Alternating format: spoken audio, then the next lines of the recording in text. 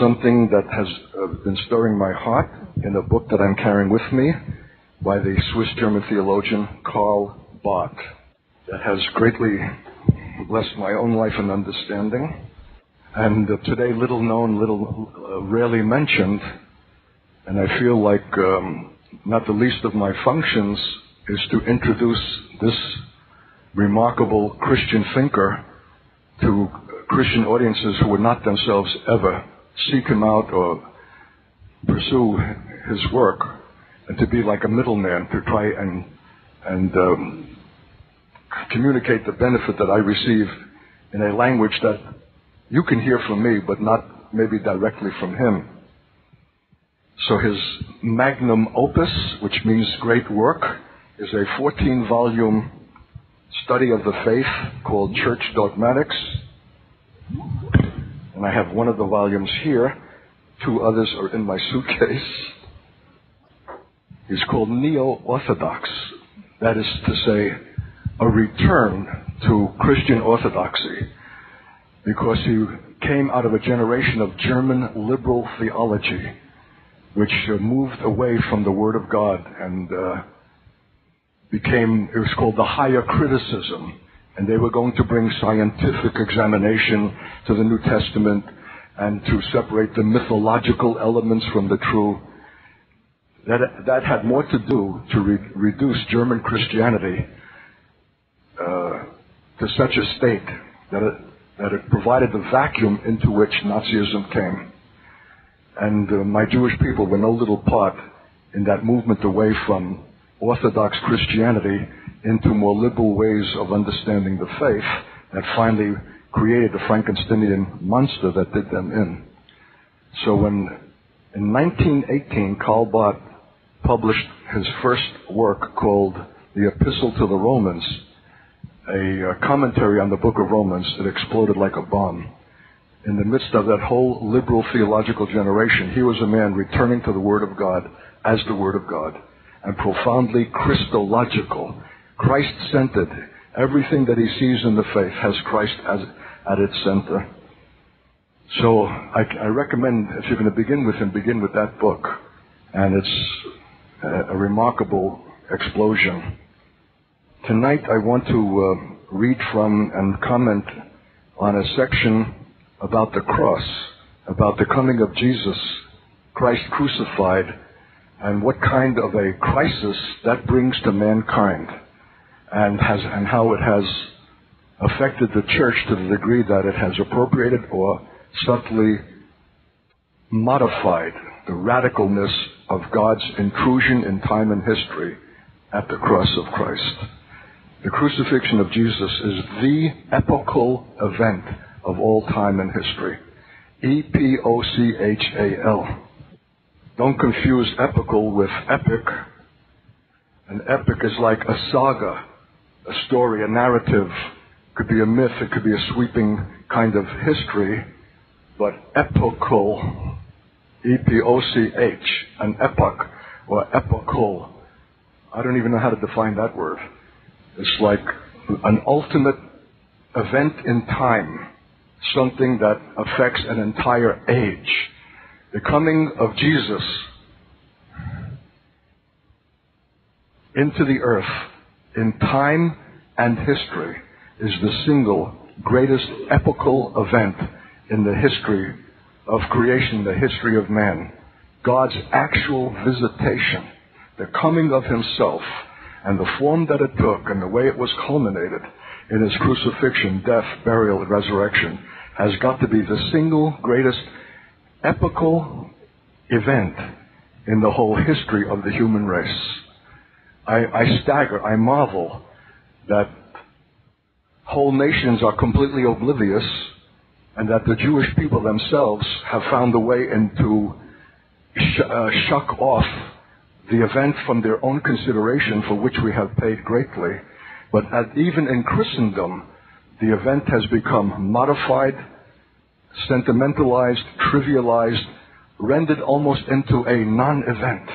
The greatest conspiracy in the history of mankind of the power of darkness has been to take this single great event and to make it a commonplace, and to cheapen it, and to make it, in effect, a non-event, even by those who purport to support and to believe it. So we don't know as we ought to know. And we need to come back again to this single great event in history, a return to the cross and this unplumbed meaning, or we ourselves will not only be victim of this conspiracy to subdue and modify and to remove the content and its power, we will be participant in that conspiracy, even in our ignorance. So we have to contend for this, the heart of our faith, which is foolish, ridiculous, offensive to man, calculated to offend the natural man in his own intellect, and yet the event of all events. He has a section here called The Falsehood of Man. And he says, nothing reveals the falsity of man than the evasion, the sidestepping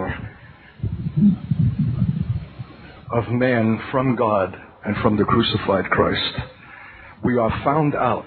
This event could not take place in time, and that we could in any way evade it. It forces us in one form or another to reveal that man is in his very nature a liar, phony, falsehood, fleeing from truth. Because this cannot take place without having to produce some response in man against it if they will not receive it. And in that very response against, the truth of man's condition is revealed most profoundly. We're found out. What shall I say about my own people? The event taking place in our history, our Messiah, in our Jerusalem or outside our Jerusalem, and yet rejected and made a non-event, as if Jesus is some kind of pitiful presumer who ran afoul of the political authorities and had to suffer their judgments and nothing more. That you can cluck your tongue and feel a moment's pang for this misguided man who ran afoul but missed the entire truth of his coming as the very Son of God, as sin-bearer, fulfilling a necessary sacrifice that no animal could provide, and was himself both the sacrifice and the high priest. What that meant, that cross, that shedding of blood, for this purpose I have come, it is finished. All of the great things that are intrinsic to that event, to miss that, to shun that, to avoid that, to give it another meaning, is to condemn yourself to the lie and its consequence. So, let me read a little bit. Evasion means trying to find another place where the truth can no longer reach or affect man, where he is secure from the invading hand of its knowledge and from its implications. An event of this magnitude is not for decoration. It has implications for all the world and all mankind. But these are implications that men shun, because it's an ultimate statement from God and makes an ultimate requirement.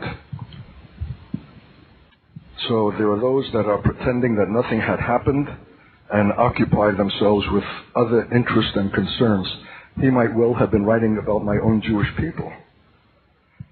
I just recently published a prophetic attempt to explain the recent days of rage that have broken out in Israel. The greatest threat to the life of the nation Israel is from Islam. And in that little article, I suggest that Islam itself is a judgment against Israel. That Islam is a monotheistic heresy inspired by Israel's own example of rejecting the triune God and the revelation of the Father, Son, and Holy Spirit, as was demonstrated at the cross. What is revealed at the cross is unspeakable in what it says about God. God's righteousness, God's justice, God's mercy, God's self-sacrifice, God's love. To miss that statement is to miss all. In Israel's willing missing of it and shunting it aside as a non-event, it missed the profound revelation of God as God. Well, it's one thing to have a monotheistic view that was superior to paganism, but once God has revealed himself in fullness in a triune way, and then still to persist in a monotheism and to boast in it as if you're doing God's service, is to invite a consequence that will not be pleasant. What's his name who inspired Islam? Muhammad, wasn't it? Was inspired by Israel's example of a monotheistic view of God, which was now in view of the revelation of God at the cross, itself now a heresy. So that Islam is another continuation of a monotheistic heresy, but over the course of the ages now has come to constitute the greatest threat to Israel's existence. Here again, whatsoever man sows, that too shall he reap. So we gave birth, not only in the example of a monotheistic view of God, which is an inadequate view, and that which is inadequate and only partial is a lie. The truth is the whole truth, or nothing but the truth, or it's not the truth. To offer something in part as if it stands for the whole is actually a lie. So that I meet Jewish people who will acknowledge Jesus was a great teacher. Well, shouldn't I compliment them and give them a hug? No. Or that he was even a prophet. I say, you believe that? Well, you're going to be then in the place of greater eternal embarrassment. To believe that he's a great teacher and a prophet, and not to believe what he has said of himself and allowed to be said of him, and for men to fall at his feet and worship him, is to put you in a place of eternal embarrassment. Worse than that, greater than those who make no such acknowledgement at all. You're using a partial truth. You're thinking that you deserve to be complimented, but your partial truth is in fact a lie. It's the whole truth, and nothing but the truth that is the truth.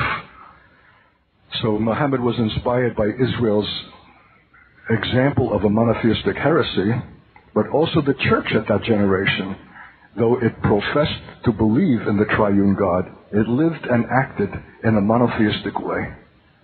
So there's a way in which, though we might subscribe to the correctness of a doctrine, our actual conduct and the way in which we understand the faith betrays the doctrine in which we purport to believe. We did not live and act as if we understood and had received the fullness of God's revelation of himself in Father, Son, and Holy Spirit. There's a way that we can live monotheistically by living privately. Because one of the great benefits for the church is the example of the Godhead himself, Father, Son, and Holy Spirit, deferring one to another in a remarkable graciousness of submittedness by which one does not presume upon the other, and the one is extending to the other a remarkable kind of grace that ordinarily would be retained for oneself. So the Father exalts the Son and gives to the Son a name above every name, both in heaven and in earth, which you would think would depreciate the Father's own place. But that's the Father's nature, to defer and to give to his Son a name above every name. And what does the Son do? He will not speak his own words, nor perform his own acts, but what he hears and sees from the Father. He lives only and exclusively as a Son for the glory of the Father.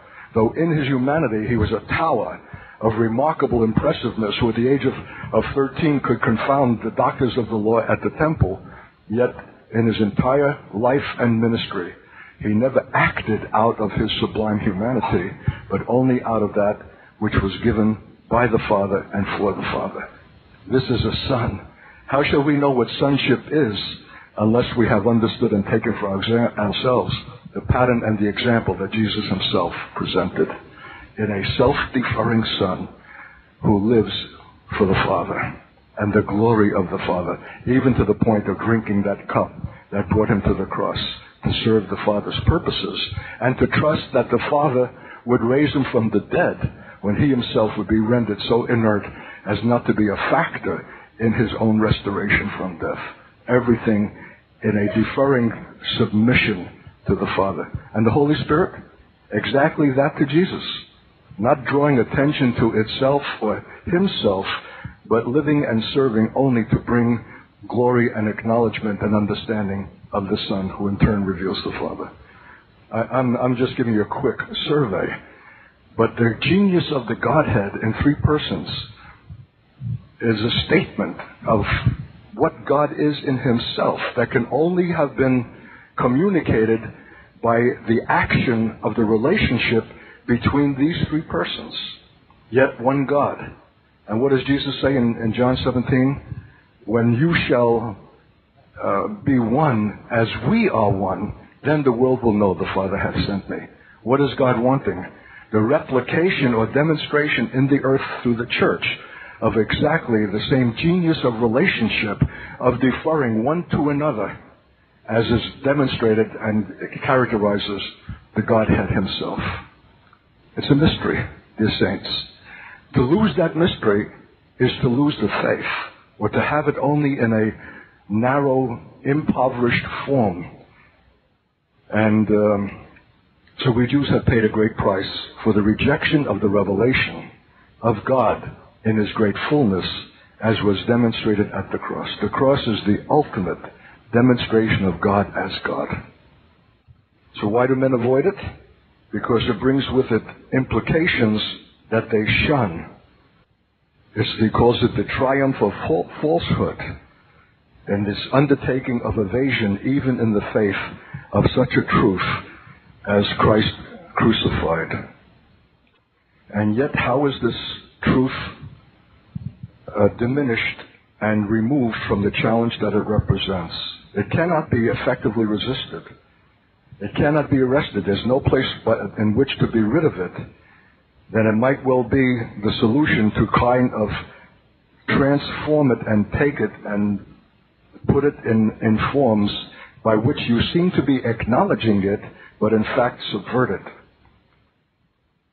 Because man cannot dismiss this event from history and time and from his consideration, but if he is to avoid its implications, he's got to take the event itself and render it in such a way as to become innocuous, mild, religious, and rob it of its meaning and its implication. And that's a way in which truth can be evaded in the name of embracing it. And even as I'm saying that, can you recognize that this is in fact very much what has happened in history and time in what is called Christendom? We have not shunned the truth as if it had not taken place, but we have allowed it to take on forms of meaning in such a way as to be hardly anything more than a decoration that we wear around our neck or place on our walls. But we have avoided the implication of the cross, in fact, while we ostensibly seem to have embraced it. That is evasion, and that shows that man is a liar, that man has been revealed and found out, because the truth has come from God of such a kind as could not be, could not be removed, could not be discountenanced. It's too profound as an event. So then something has got to be done to diffuse it, modify it, and render it in that way null and void. So man will confirm it only in the sense in which he can regard it as tolerable and useful.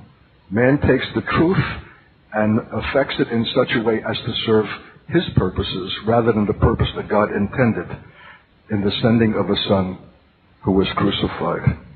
He will understand and improve and grasp and champion it, but only in the form of a picture which is divested of the distinctive menace which caused him to back up from it, and only in a way in which it seems to be brought under his control and promises to become his willing and powerful servant, consoler, and helper. Haven't we done that to Jesus? We made him an errand boy. The benefits you're going to receive. Now believe on the Lord. All you need to do is compare the gospel in its first proclamations that made thousands cry out, "Men and brethren, what must we do to be saved?" They were pierced through as against the kind of message it has become in our generation of the benefit that you'll receive by believing. Easy believism, easy decisional Christianity, where you're in the driver's seat and you determine when you're going to accept, and you accept for the benefits that you will receive. Little wonder that the church and the world, because of it, is in the condition that it is. It's evasion. So what is a theologian? A theologian is one who gives his life to the study of the subject of God. Theo, theocratic theologian, one who studies the issues of the faith, breaks his head, learns the original languages, understands what was said in Hebrew, what was said in Greek, ponders, draws out its meaning, reads what other men who have invested their life have concluded about certain texts and how they understand it. It's a lifetime's giving. We need to have an appreciation for men like this because their labors are heroic and they perform such a function that it would be a pity if their books should just gather dust on the shelves and not be brought into the church that might receive the value of their intensive and extensive labors, which is what I'm attempting to do a little bit tonight. So here's a man who has struggled with this issue. He was himself a pastor in the Swiss Reformed Church. He knows out of his own practice how the congregations want to avoid the implications of this truth. He has seen it in seminaries. He has seen it in the religious establishment. And what he's doing now in probing is trying to expose and to bring to our consideration this evasion of the truth. He calls it a masterly way of escape. When man succeeds or thinks he succeeds in handling the truth by facing it as he must and yet at the same time avoiding it, namely by changing or transposing it into a translation of his own, into an improved edition in which it looks most deceptively like itself, and yet by a hardly noticeable alteration of accent is no longer itself, but has become the truth which is mastered by him instead of the truth which masters him. Isn't that brilliant writing? It's taking a grace, because the worst thing that you can do is read. And the most difficult thing for an attentive audience is to follow something being read. But these statements are so remarkably incisive that I feel obligated to read them, and that was a key one. What is the end of this deceptive misuse of Jesus and of the cross and fashioning it into an acceptable, domesticated Christianity? Instead of being mastered by the truth, the ones who perform that make themselves the master. And so they have muffled the faith and rendered it ineffective and non-threatening. The only thing that is now directed into exactly the opposite of the original direction or intention of God. This is the accomplishment, or the attempted accomplishment of falsehood of the man of sin in the Christian era, which is the age of the Holy Spirit. And I wrote in above it, which is ironically in the age of the Holy Spirit. That this deception, I think, most widely practiced in the charismatic realm, in the same movement that ostensibly celebrates the Holy Spirit, have these great liberties been taken, as we said this morning, where the word faith itself becomes a device of a means of obtaining something by holding God to some word so that it brings to you a Cadillac or help for this or for that. That's miscarriage. That's a grotesque misrendering of the faith and the word faith itself in the very era of the Holy Spirit, which is the Spirit of truth, the Ruach HaKodesh. Sometimes it's helpful to translate the familiar phrase into its original language so that the impact registers. Holy Spirit, Holy Spirit, Holy Spirit. We've made the Holy Spirit a commonplace, a doer of our errands. But when you say the Ruach, the breath, the Spirit, HaKodesh, of holiness, then right away it's another way of perceiving this remarkable phenomenon given of God to men, not to be misused or appropriated for our purposes, but to serve His own by the power of that Spirit that first must be recognized and received as the Spirit of truth before we can have the advantage of the Spirit of power. It's a dove that is easily offended when the conditions are not appropriate to its nature. And the church was so jealous over this reality that distinguished the church being full of the Holy Spirit. The first martyr, Stephen, full of the Holy Spirit. His face shone like an angel. He confused even the doctors of the law in the brilliance of his wisdom, being an unlettered man and only a waiter on tables. This is what staggered Paul. what this man was exhibiting, being full of the Spirit, he saw the heaven open. And Jesus standing at the right hand of power. So the Spirit of God had to be brooded over jealously, and the conditions appropriate to that Spirit had to be maintained. So when this couple came in to bring the proceeds of the sale of their property, which I assume was a handsome donation, Peter saw right through the subterfuge. And he said, how did you think not only to lie to men, but to lie to the Holy Spirit? And boom, the man dropped dead right at his feet. And when his wife came in, and a time later, he said, were you partnered with your husband in this? Did you say also that this was the full amount? When it was yours, could you not have done with it what you will? But why did you make something to appear as the whole thing when in fact it was only in part? We today would be so grateful for the donation that we would not even question what it represented. But Peter, himself full of the Holy Spirit and apostolic integrity and jealous for the integrity of the faith, so much so that his shadow falling on the sick healed them,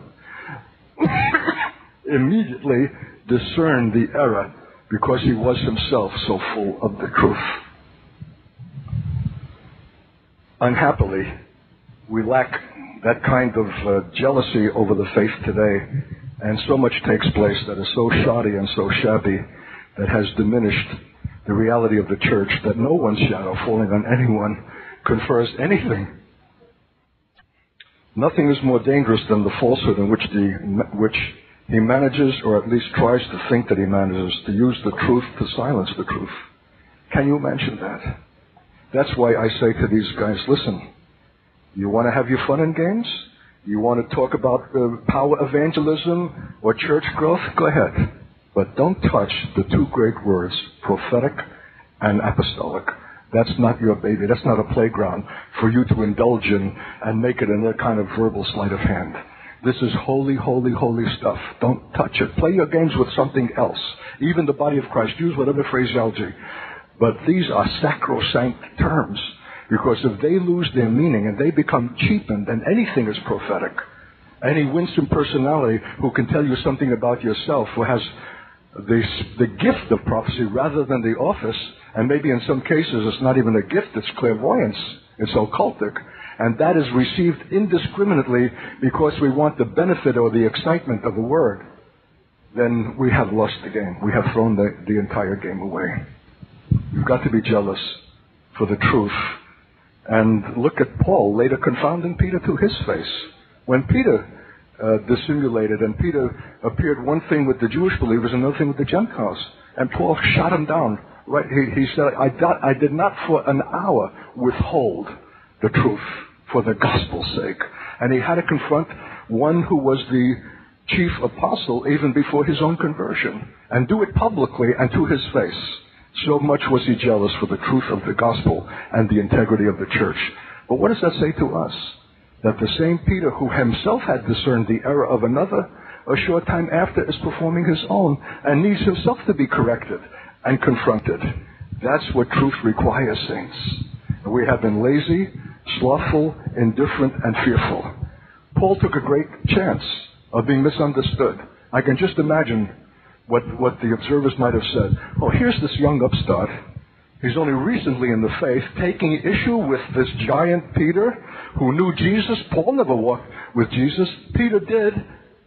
And he's publicly rebuking him. That's because he wants to come to a place of greater superiority and greater recognition than Peter himself. He's doing this for his own self-seeking motives.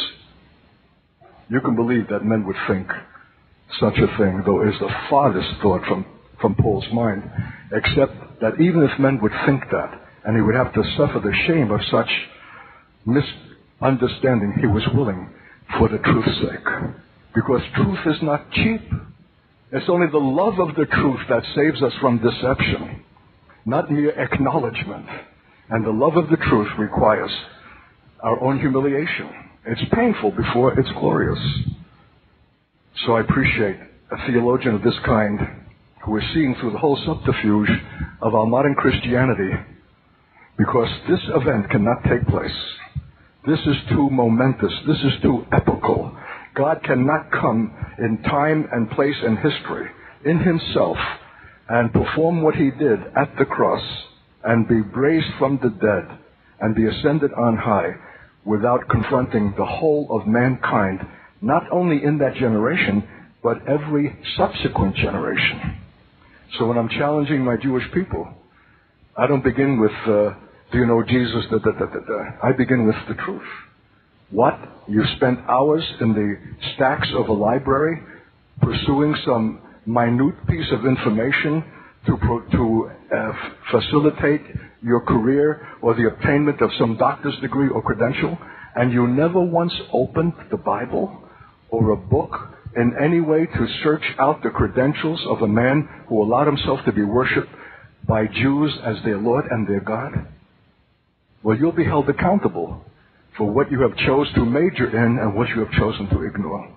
Your very evasion, your unwillingness to spend any time on this momentous subject of eternal import condemns you. You're in evasion. You're in a flight from truth. I don't care what you have done in the pursuit of your career. This evasion of Jesus will condemn you. God will hold you accountable for failing to examine and failing to inquire as to who this presumer is.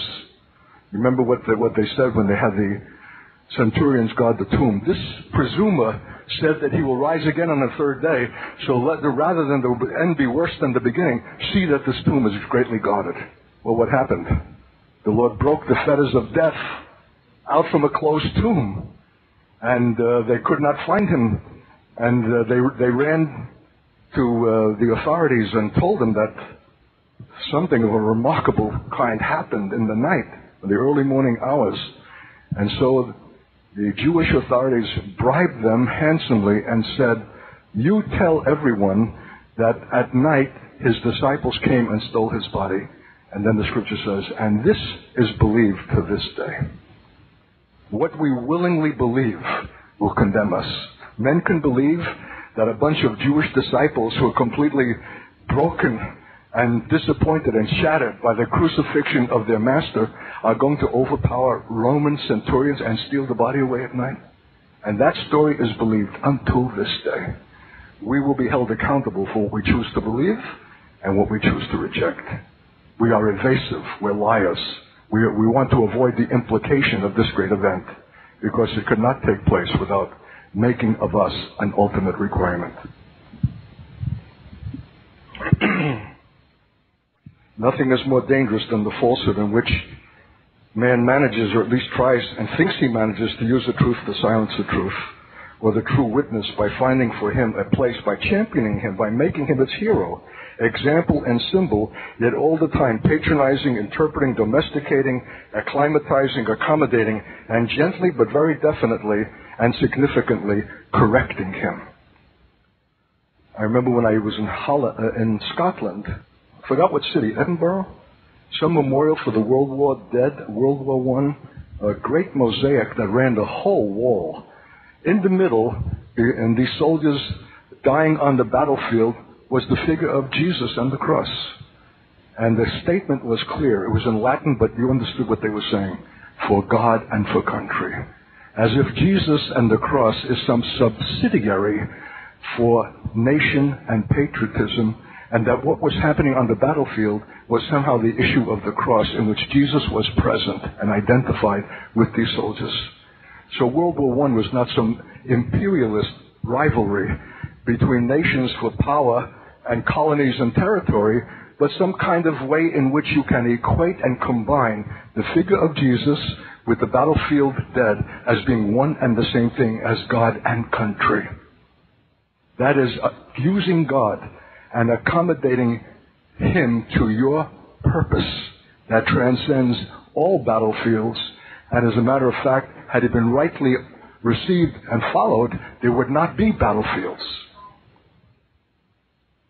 I've never forgotten that. I was so stunned by this high-handed sleight of hand to take this holy event and to make it a patriotic element to which the nation subscribes as if that's what it means to be Christian. What it means to be Christian is above any nation. let alone its imperial ambitions and what is paid on the battlefield for it. You can't use God to condone, sanctify, or approve of that as if he's something available for our manipulation and employment. Well, how come that the church didn't shriek and cry out and say, what are you doing? Take that mosaic down. Because it itself lent itself to this whole God and country thing, by which God is only a subsidiary to the interest of nations. That's how far it has gone. What shall we say of coronations,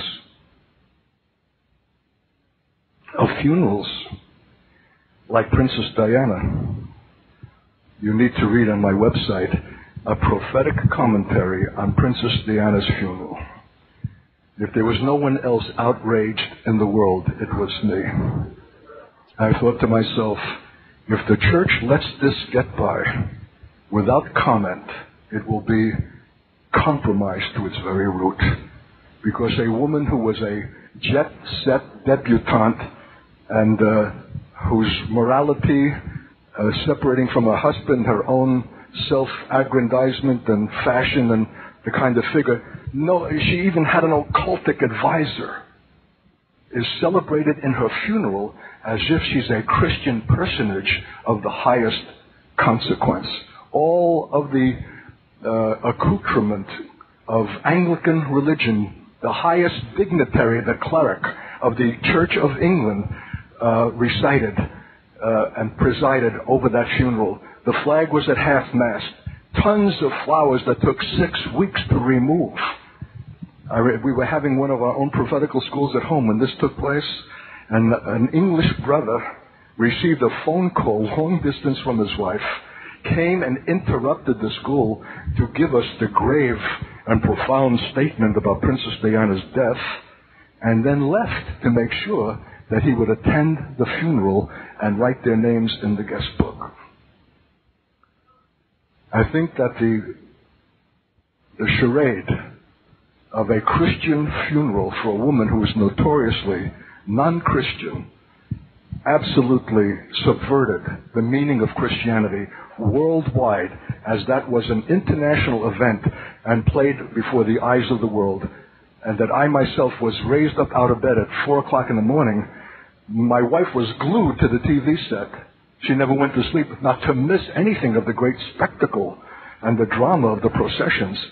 For me, it was, what else is new? But the Lord had me up to see it, and I saw just how grandiose, just how much of a spectacular, with a cast of thousands in Technicolor and acoustics and every kind of thing that men can perform to celebrate something that should have been condemned. I'm not speaking like, what's the word? A petulant man acting out of some personal pique, P-I-Q-U-E, as if this is only a narrow personal irritation. I'm speaking as a man of a prophetic kind who's jealous for the faith and saw in that one act the faith traduced and relegated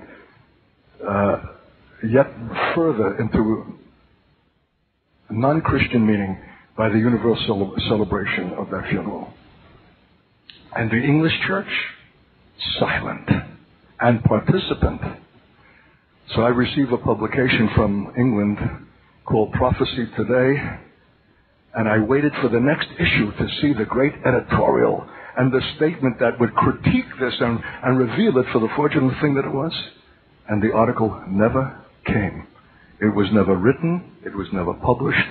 They chose the discreet path of silence rather than putting themselves in a place of opposition with the tenor of the entire nation.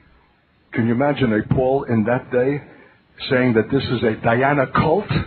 Because souvenirs that ran to hundreds of thousands of dollars were sold and so on. That man would have been stoned to death. There would have been a greater public offense running on that man and gnashing the teeth upon him than for any offense that I could conceive if someone would publicly oppose the kind of celebration that was given to this jet-setter debutante as being Christian. We must be prepared to see the falsehood of man appear in a very earnest, respectable, devout, and Christian form. Well, that's what German Christianity had become just before the advent of Hitler. It was devout, it was pious, it was orthodox, it was earnest, it was respectable, but it was lifeless and it was inert. It had no power either to discern the Nazi phenomenon as coming from the pit of hell or any authority to oppose it. Its orthodoxy was shallow. It was only technical in word. It lacked the vitality of a real faith because it had come to serve the interest and needs of men who want a supplementary Sunday Christianity that makes no real demand upon them and allows them to pursue their real passion, their business, their careers, their life, the imperial ambition of their nation without contradiction. That makes Christianity a non-faith.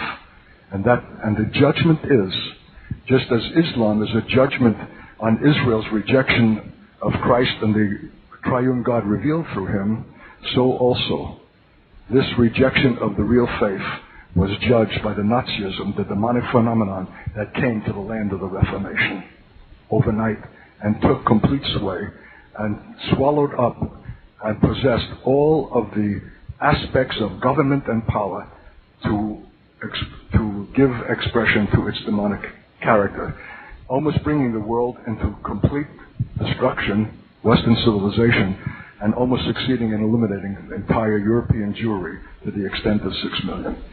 That's not some backwater place in the world, some pagan people who didn't know better. This is the land of Goethe, Schiller, Fichte, Hegel, Nietzsche, Kant, and the land of Luther. It's the land of Karl Barth. It's the land of theology. The remarkable thing is that most profound commentary and scholarship on the Old Testament is German. And yet, that generation participated in or acknowledged or was silent in the rise to power of a Nazi regime and a Hitler right out of the pit of hell, out of fear, because their devout, formal, correct religion lacked apostolic power and reality and collapsed like the proverbial deck of cards. You know that interesting that the word glory in Hebrew, kavod, means also weight. That somehow the glory of God has to do with a certain density, a certain weight. And what I notice in many of the prophetic things that are celebrated today is a lightness of atmosphere, a levity, a kind of joking around, a lack of weight or seriousness or significance in what is taking place. I go out of my way to hear these men being celebrated, to hear their oracles, to hear what they are saying from God for the church in these last days, and I'm not getting any statement of that kind at all.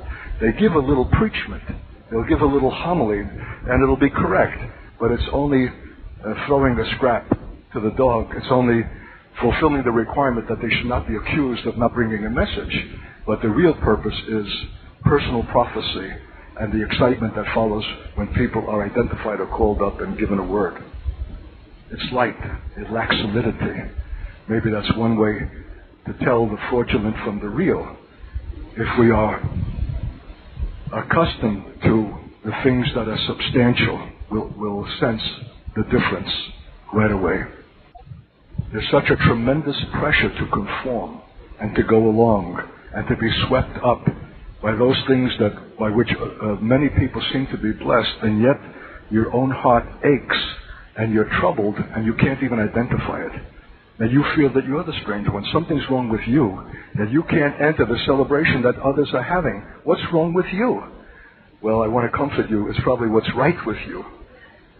And what I've had to do, and maybe this might be helpful for you in the guarding against the deceptions of the last days, is to keep your heart with all diligence and to cherish and treasure those authentic realities that have been obtained over a course of time with God, and to keep that inviolate and not allow it to be transgressed against or invaded by something that seems to be of the spirit, that seems to be affecting people that are crying or collapsing, and yet does not touch your spirit at all.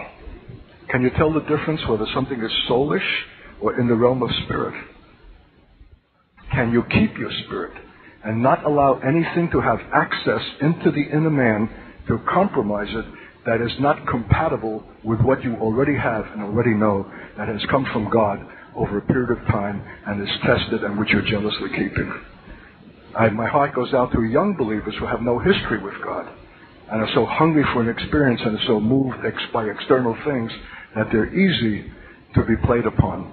But for those of us who have some history with God and we know the things that have come from Him, usually through our suffering, through obedience, through humiliation, keep that and cherish that. And when something fresh comes that seems to be and is not compatible with what you already have in the sense of God that has been nurtured over a period of time, don't allow it to come in and invade and corrupt the thing that is pure and that is in your heart and from the Spirit of God. This is an age of deception, saints. And the worst kind is that which employs the vocabulary of the faith. Jesus Christ neither is nor ever will be identical with the figure which in His name the man of sin causes to enter and to act under His patronage and advocacy. He is not ensnared by the yes with which this man greets Him, the more surely to deny Him. God will not lend Himself to those things that seek to exploit Him and to employ Him in their own purpose and ends. So what is it that man fears when Jesus Christ encounters him? What is the oppressive and painful element in the truth which he would like to evade? And which, since he has to face it, he can evade only by reinterpreting and transforming the truth into untruth. Isn't that a remarkable thing? That the truth can be converted to untruth. I love what that widow woman said about Elijah when he brought her son back from the dead. She said, "Now by this I know that thou art a man of God, and the word in your mouth is truth." What a statement, implying that in another mouth the same words are untruth. They are technically true, but in one man's mouth they are true, in another man's mouth they are a lie. She was able to distinguish that the word of God in your mouth is truth. May we be able to distinguish and not be deceived, because deceivers are employing the very vocabulary of the faith. But in their mouth is it truth? What is it that falsehood seeks to silence, suppress, and eliminate? What is the truth which the man of sin hates yet does not expel, but tries to absorb into falsehood as his supreme achievement, and thus to transform it into untruth? And his answer in defense against that is the man Christ Jesus, who is called the true witness. Since this man is identical with the truth and the truth with him, the encounter with the truth and therefore with him, and we refer to the encounter with Jesus Christ, becomes an absolutely vital, binding, decisive, and even revolutionary affair. That is why the man of sin would like to escape it. He cannot accept this identity, and since he cannot alter the fact of it, he tries to reinterpret it, to transform it into a non-identity. The truth may be accepted on the one side by the one who attests it on the other, and they separate it. They cannot violate or offend him, nor cause him any discomfort, nor demand any decision. The false thing is accepted because it does not make requirement. Judaism is acceptable because it does not make requirement. When Paul was in Athens and was grieved by the idolatry that he saw everywhere about him, it says in the very next verse, "So that he disputed with the Jews in the synagogue and with the devout persons in the marketplace." He saw the city wholly given to idolatry, and the next verse says he debated with the Jews in the synagogue and with the devout persons in the marketplace. Why? Because it's in the synagogue and with the devout that idolatry is the most blatantly practiced. Because it's a synagogue does not make it authentic. Religion itself can be an idolatry when it makes no requirement of men and only serves their needs and employs a vocabulary that lulls them into a kind of easy acceptance that they feel they have been in church, they've done God service, and are now free to pursue their own interests. It's not whether the synagogue is Jewish or Christian. Idolatry is practiced most profoundly in the religious places. And we need to recognize that and not endorse that, go along with that, become seduced by that, but oppose that. It makes no demand and requires no decision. It goes without saying that if the truth is separated from the true witness, Jesus, it is made the mere idea of intercourse between God and man. That instead of the reality, the idea of the reality, the doctrine of the truth rather than the truth, becomes the standard by which people think themselves in the faith. That if they have the doctrine, or they can verbalize the statement, they think that it is the truth, and that becomes the substitute for the truth. That is one of the deadliest traps, that we would be satisfied with the mere verbalization of something as if it in fact represents the truth, rather than being a mere statement or summary about it. You have to be jealous for the truth as the thing in itself, and not think that the doctrine or the subscribing to the doctrine means that you have that reality.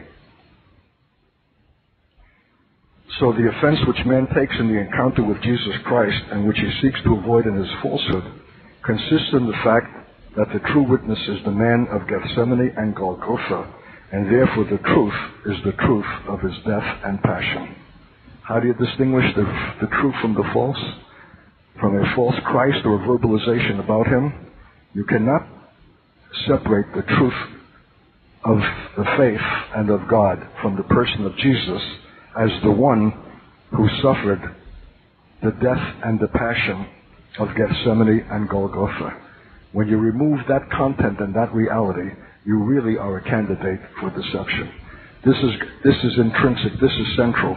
This is the event that has come down. This is the suffering and the death that was experienced. And unless you're rooted in that reality as central and intrinsic to God's act at the cross, you are a candidate for deception. If you shrink from the necessity for the suffering, the agony of the cross, if you have sublimated, taken Jesus out of it, then another Jesus can be put in his place, but it's not the same. This is the distinction. And that's why Paul said, I'm determined not to know anything but Christ and him crucified. It's the crucified Christ. It's the suffering Savior. It's the garden and the cross that distinguishes the truth of this Christ. To see him today is to see this one condemned and expelled and rejected in our place. To believe in him is necessarily to realize that his place ought to have been ours. To love him and to hope in him is to be required in remembrance of what we deserved, and as a sign of fellowship with him, to take up and bear our much smaller crosses, and not to be able to escape this requirement. The narrow way of the Christian who belongs to him leads through the straight gate of discipleship, means neither more nor less for man than that in order to win his life, he should give it up for loss and really lose it. It is thus that Jesus Christ is the true witness and himself the truth. What is the issue of this truth and the communicating of this truth? Those that have really believed it have entered and maintained the narrow way of discipleship, the suffering, the loss of their own life for his name's sake. And in that very act, they duplicate and repeat what is the heart of his act. They give up their own life. And in giving up their own life, they validate his sacrifice and commend the truth of it to others by their own example and by their own walk. That is the truth. That's how the truth is maintained. That's how the truth is conveyed. It requires the narrow way of discipleship and the willingness of ourselves to give up our life and to lose it. It is thus that Jesus Christ is the true witness and himself the truth. Any kind of thing that employs the name of Jesus that does not make this requirement and does not call the believer to this narrow way is itself fraudulent and a deception. And I would say, well, Art, you're pretty much describing contemporary Christianity. That's right.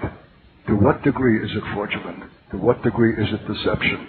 To what degree has it evaded the costly truth of God and leaves the world without a witness to him that would be, through our expression of having, because of our belief in him, come ourselves to the same willing self-sacrifice?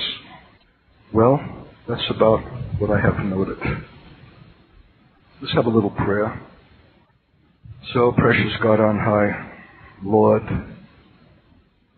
redeem our clumsy and inadequate effort to see what has been made of the extraordinary sacrifice of your Son. of the great epical event that no man can evade, even 2,000 years after it. It cannot be evaded without making the one who evades a candidate for deception and eternal loss. And Lord, we speak in behalf of the church that has aided and abetted this deception, that has taken the sting out of death, that has made the cross an article to dangle from our neck or a piece of church architecture or decoration, but has robbed us of its requirement. And we have been too willing compliance in this fraudulence, Lord.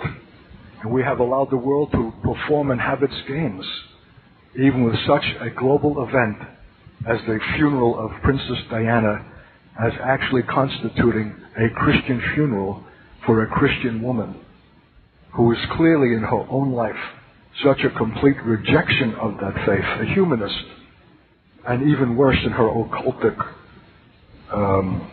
affinities and what she represents in the world of lust, pleasure, appearance, fashion, and to be celebrated as Christian, be given a Christian funeral. What does the word Christian mean, my God? After we have silently been compliant and gone along with this kind of sleight of hand. No complaint about the mosaic of World War I, as if Jesus is a supplement to the nation on its battlefield, as if the interests of Great Britain are the interests of God and of Christ. So, my God, we ask your mercy. We ask correction. We ask, Lord, for putting some iron into our soul, lest we, like the German church before us, be in a state of complete collapse and make way through our syrupy, shallow Christianity for spirits of another kind. Yes, if it could happen in Germany, it could happen anywhere in the world. If there's not a viable, true faith that has been jealous for the truth of it and is willing for the implications of it, it will collapse when these powerful dark forces sweep through. So, my God, grant us something of the apostolic jealousy that Peter knew, that Paul knew, who would not allow for a moment Peter's own deception and confronted him publicly. Give us a jealousy for the truth that is willing to bear its inconvenience and even to suffer for it.